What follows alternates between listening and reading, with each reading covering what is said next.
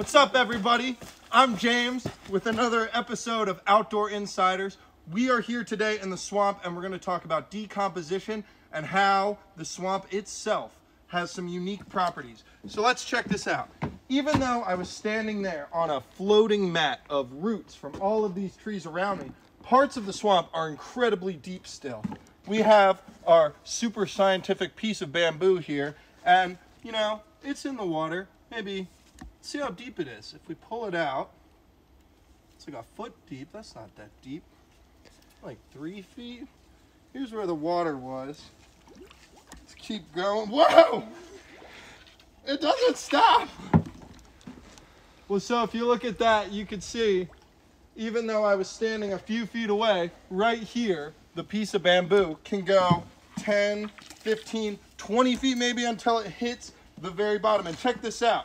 As we put our bamboo stick in the swamp, we notice some things. A bunch of bubbles are coming to the surface, and that's all the gas that's trapped in the mud down there.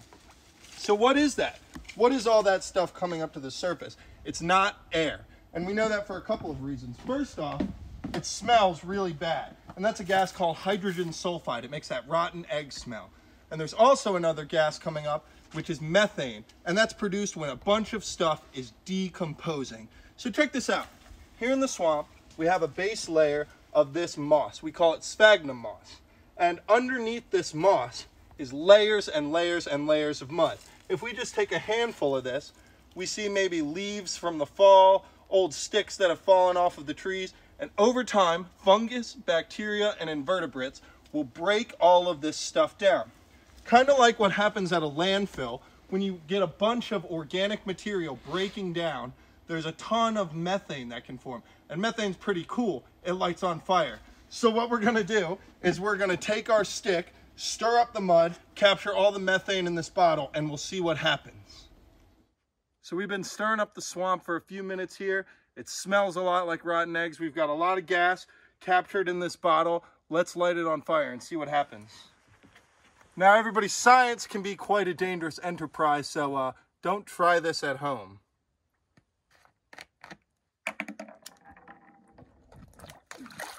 Pretty cool. We saw all of that methane light on fire. At night, it's pretty cool. It burns blue. But as you can see, all of that decomposition under all the layers of the swamp produce enough gases when we stir it up with just a stick, we can capture them and light them on fire.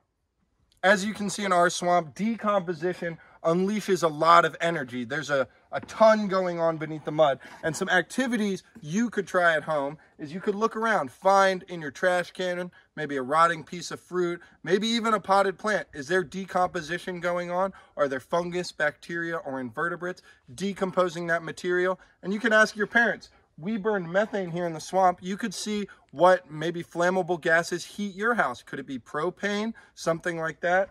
It might be very similar to what we have here in our swamp. Thanks for watching. We'll see you in the future.